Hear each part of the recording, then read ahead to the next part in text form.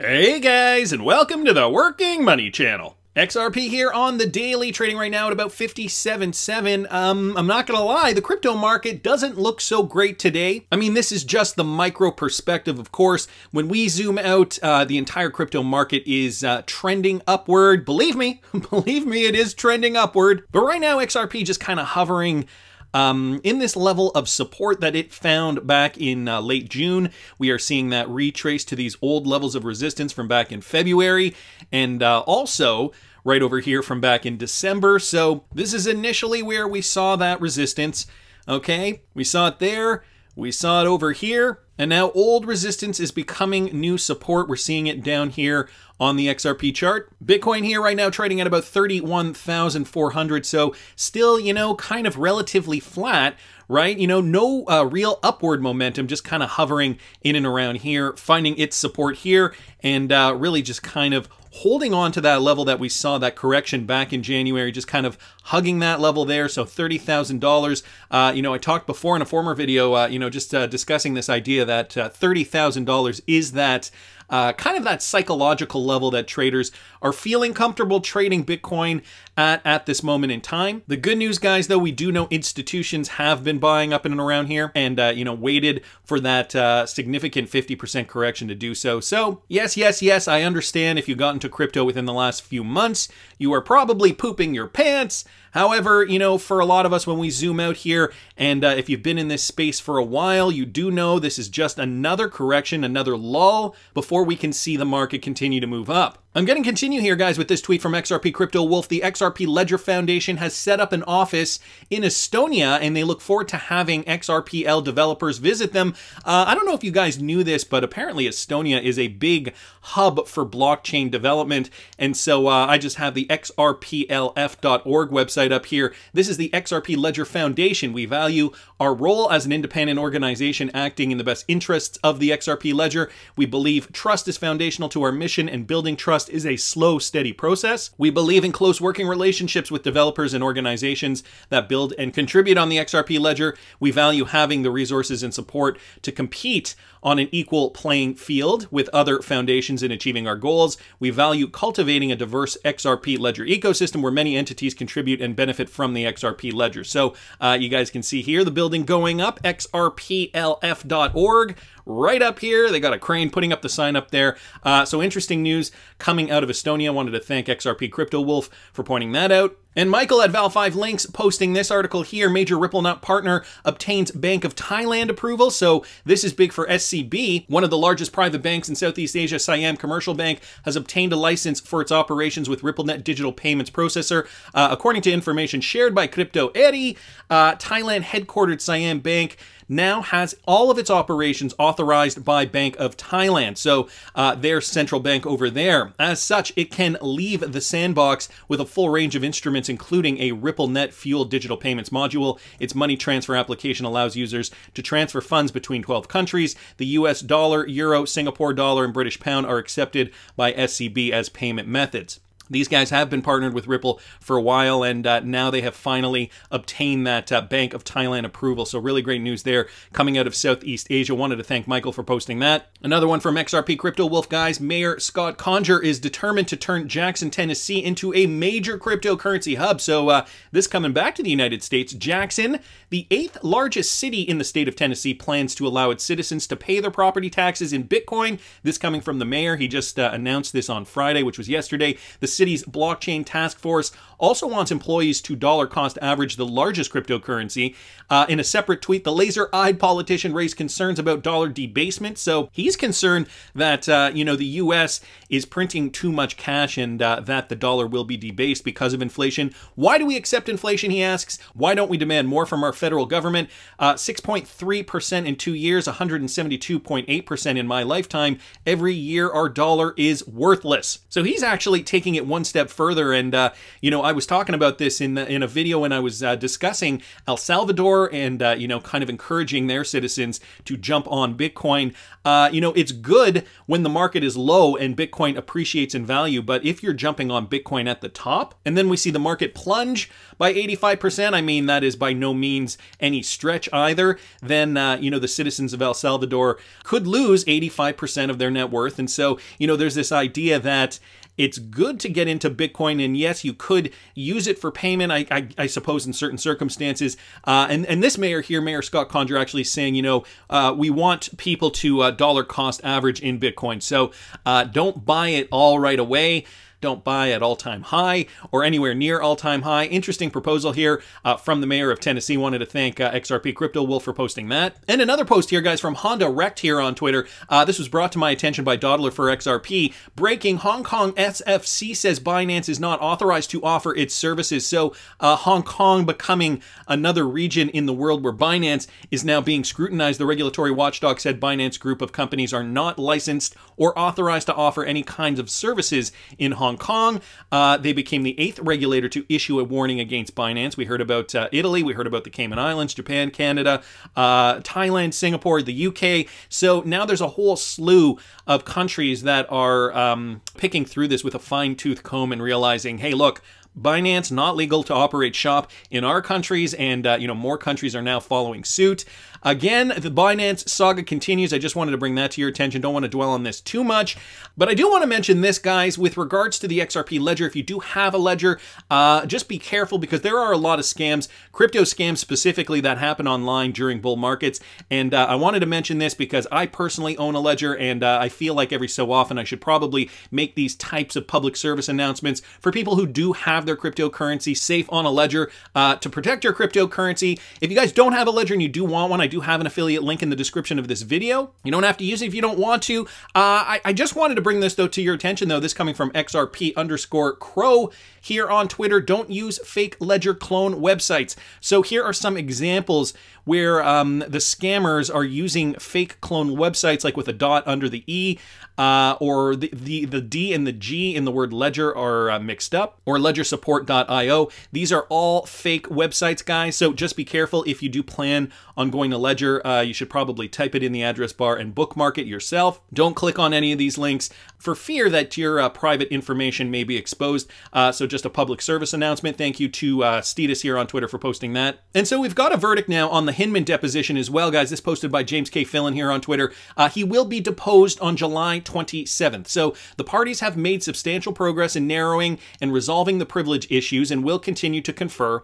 Parties will report to court on their progress on Monday by 5 p.m. So it has been confirmed, July 27th, the new date. They're not rushing it along for July 19th. They're going to push it, it sounds like push it about a week. I suppose they had to take into consideration Hinman's schedule and probably have to prep him before the deposition takes place. He probably has to find a lawyer, so on and so forth. He probably already has a lawyer. Nevertheless, it's being pushed, guys, so this is the date to now pay attention to, July 27th, 2021. Meanwhile, with regards to the SEC, Hester Peirce just posted this on Twitter yesterday. If you have ideas about how regulators can better communicate with retail investors, here's an opportunity to share them. And she posted this in here. Okay, FINRA requests comments on effective methods to educate newer investors. And so this was a special notice. I didn't know about this. It was posted at the end of June, and the official comment period expires August 30th, 2021. So here is your opportunity, guys, to discuss with regulators how you think retail investors should be communicated to. And I suppose, you know, you can get into transparency. I suppose you can tell your story about holding XRP. The link is there, so I will link it in the description of the video. Jungle Inc. down here actually posting something quite apropos. How about you answer simple questions in an honest and straightforward manner? How about you publish guidelines so investors, innovators, and users of crypto understand WTF you are doing? Howie is great, but your enforcement is quite bizarre. And he posts this clip here just from CNBC with Jay Clayton here being interviewed. Listen to this. Let me move on. What about altcoins? We have discussed Bitcoin, but there are other altcoins out there. There is Ether, for example. There is Ripple. Is Ether a security? So, Bob, I'm not going to comment on specific crypto assets and whether they are a security or are not a security. And then it just ends there. Not going to comment. It's almost like they're hiding it from us, okay? We plan on doing this, but we're not going to tell you what we're doing. We're going to just do it, and then we're going to bring a company like Ripple to court, and now you're kind of on your own, you XRP hodlers. Now you've got to sweat while this lawsuit plays out. It seems as though that's what they're doing. I mean, I don't know if you guys have a different opinion on that. Put it in the comment section if you do, or if you don't. I mean, it's always just great to just get some different perspectives on things. Shane down here saying Howey test is ineffective for blockchain and crypto. We need a new policy framework to reference going forward. Agent Smith V3 down here saying propose regulations, then get public comment, post final regulations in Federal Register. Sure. Dictator Know-It-All saying, admit that the SEC has screwed up and give clarity to XRP. The SEC behavior is disgusting. So, of course, a lot of people are going to have different opinions on this. I will link this in the description. I will also link this in the description for you guys if you want to comment at finra.org. And just on that point here, James Rule, XRP, posting this, I thought this was kind of funny. Okay, XRP Army, it looks like the SEC has had enough of us. Be sure to tag them at their new handle. So apparently the old SEC_news Twitter account no longer exists. And I did check for myself. It does no longer exist. They are now available to tweet at SECGov. So that is their new Twitter handle. You can see all their followers have been migrated over to that new account. I thought that was kind of funny, considering, the XRP community, very vocal community, has been, I'm sure, tweeting out to the SEC quite a lot over the last 6 months or so. And then we have this, guys. So along the same lines, Digital Asset Investor just posted this morning, and I thought I'd bring it up because it is pertinent to what we've been discussing with regard to the SEC and Ripple case. When Warren Davidson points out that he appreciates Hinman making clear that Ethereum is not a security, why does Clayton not clarify that this was Hinman's opinion only? Clayton didn't correct it for a reason. So this is actually a tweet here from Bank XRP. SEC Security and Exchange Commission Chair Jay Clayton testified at the House of Financial Services in June of 2018. Let me play you this clip, guys. Critical distributed ledger technology. I think we need to get this regulatory certainty. To use an example of folks that have tried to do this, Ripple's just one of many digital assets that come to mind. And I'm aware there are numerous court cases regarding this company. Do you think it's prudent for Congress or the SEC to lead the way in clarifying what is a security or commodity instead of waiting for the courts? So I think as regulators of the securities market, it's important for us to bring clarity to those markets. I do. But I think we are doing that. We have turned to this space. We've issued guidance. The space is developing. But all of that guidance and our enforcement actions are rooted in a very well-tested approach to the raising of capital in the United States. So right here, he's talking about the Howey test and, everything that the SEC has scrutinized up until this point, how they have classified whether something is a security or not has been through that Howey test. Let me continue the clip. And I can't be more clear about this. I am not going to advocate for any fundamental changes in the way we raise capital to accommodate the technology. Now, the technology can make what we do more efficient, but I'm not going to change the rules because we have a new technology. So he says he's not going to change the rules because there's a new technology out there. The Howey test exists, not going to change the rules. There have been new ways to raise capital in the crypto space. Let me continue the clip. Yeah, fair point. The Howey test has been there, and I appreciate, frankly, Director Hinman last week clarifying that Ether is not viewed as a security. There had been some concern after some of your remarks that everything looks like it fits with the Howey test, and, When you're raising capital for a project? Right. And as I think you and I agree, certainly many companies have essentially engaged in regulatory arbitrage and used white papers to raise more capital than they could through the existing framework. However, some companies, for securities, and that body of law, I think you guys have taken an effective approach. And we want to help people. Look, I'm not saying do it, and then we want to help people. And you set up an office to be able to do that and equipped it with resources. So I appreciate that. Okay, and then the clip ends there. So again, this is from 2018. The SEC does think they have a method that they don't have to change because of the technology. Fast forward 3 years, and now we're looking perhaps at new frameworks because the Howey test can't really apply to cryptocurrencies. I mean, this is still a big question mark that I'm sure the regulators are still maybe scratching their heads over. This is why, guys, it is important to fill out these types of surveys here, or these questionnaires like this one that Hester Pierce did tweet about just yesterday. Again, link in the description. Interesting clip here. And, you know, to digital asset investors' point, Jay Clayton did not actually refute what Warren Davidson here did say about Hinman's description of Ethereum either. So that's interesting. Also, if you were to refer back to the video I did yesterday, guys, I'll link that up here in the top right-hand corner with that short clip of Vitalik Buterin discussing the funding model of Ethereum and how he said it was a combination, a hybrid of the Ripple model and the Mastercoin model. Refer back to that video if you guys didn't catch that, because I think that that might have some significance here too to this case. So all very interesting stuff. Of course, we are still at the mercy of the courts to decide the verdict, what will happen to Ripple and XRP. But meanwhile, guys, the cryptocurrency space just keeps growing. And, you know, this kind of a positive tweet here from XRP Mommy here on Twitter. If the fundamentals haven't changed, which they have not, I continue to buy every dip. I've done the research. We're still in a bull market. Every coin that I own, I know will 10x minimum. In 2021, wow. That's only, we've only got 6 months for that. I'd say 2021, maybe early 2022, just to kind of give it a bit of a buffer. XRP, Quant, ALBT, and VXV. Utility kicking in soon as well, zero doubt. And I know this is going to sound a little random, guys. I don't know if you guys caught Electroneum. In the chart for Electroneum the other day, take a look at that. This is Electroneum here on the daily, and over the last 2 days, look at that, it has spiked about 73%. Even today on the daily, it's gone as high as over 80% over the last 2 days. Very much an anomaly from the rest of the cryptocurrency market. I don't usually touch on other cryptocurrencies that I'm not invested in. However, I thought this was interesting because I saw this from Crypto Bull here on Twitter. There's some big news circulating that Electroneum are joining forces with Ripple and the Quant network.